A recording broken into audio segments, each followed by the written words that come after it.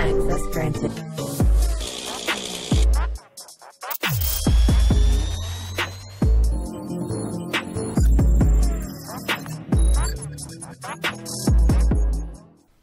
In the ninth example, I will show you how to make the day and night detection system.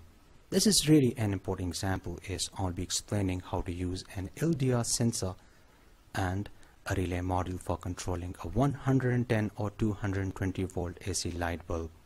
This LDR sensor is designed in a way that it only gives 1 or 0 as the output signal, which makes it really easy to use. The light intensity level can be adjusted using this blue color potentiometer. Now let's go ahead and take a look at the circuit diagram. The VCC and ground pins of the LDR module are connected with 3.3 volts and ground pins of the Raspberry Pi Pico, while the D0 pin of the LDR module is connected with the GP14. This LDR module is slightly different from the one I'll be using. This LDR module also gives analog output, while the one I'm using gives only digital output. The one-channel relay module is controlled using the GP28 pin of the Raspberry Pi Pico. You can follow these connections if you want to make your own relay module, or you can use a ready-made relay module. The 2N2222 NPN transistor and a 10 kilo ohm resistor makes the driver.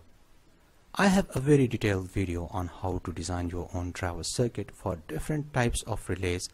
I will provide a link in the description.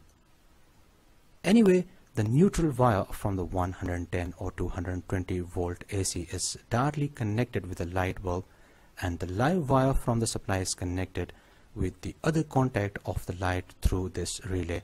So that's all about the connections. I did all the connections as per the circuit diagram, and now let's take a look at the programming. I defined two pins and I'm going to call these as relay and LDR. As relay is an output device, so that's why I set it as output, and as you know, LDR sensor is an input device, so that's why I set it as input. Finally, we use an if condition to check if the output on the LDR sensor module is high or low. So if the Pico board detects a high signal, then the relay is turned on, else the relay is turned off. Now let's go ahead and run this code.